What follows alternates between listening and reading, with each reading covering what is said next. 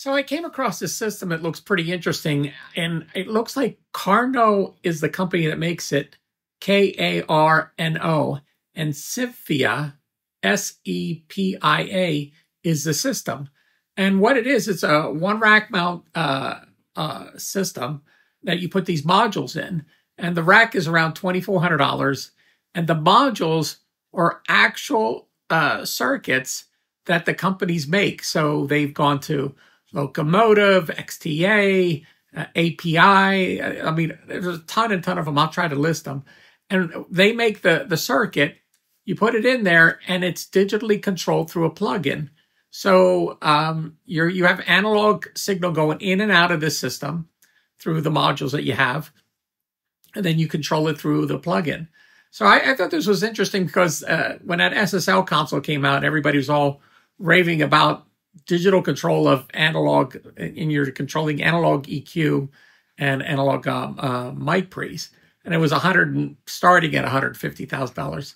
This system, if they get all the right third-party people involved, you could assemble a whole analog system for way cheaper if that's what you want to do. But having the company that makes that analog circuit, you're not modeling it. They're giving you the circuit, and it's because the one for API has the API logo on it.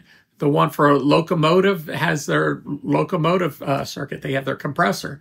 So it's very, very cool. There's 6 modules that you can put in one rack, and then you can, I think they have stereo modules too. And I'll put the links to, so you can read about this. I mean, some of these modules are pretty expensive, but even at the most expensive ones, to have a whole rack of all this analog stuff that's digitally controlled and mix and match, the ones that you favor and the ones that you would use the most, it's a whole lot cheaper than putting that whole SSL system together. I mean, granted, the SSL system, I want to say it's a control surface, but I'm not sure if it really is.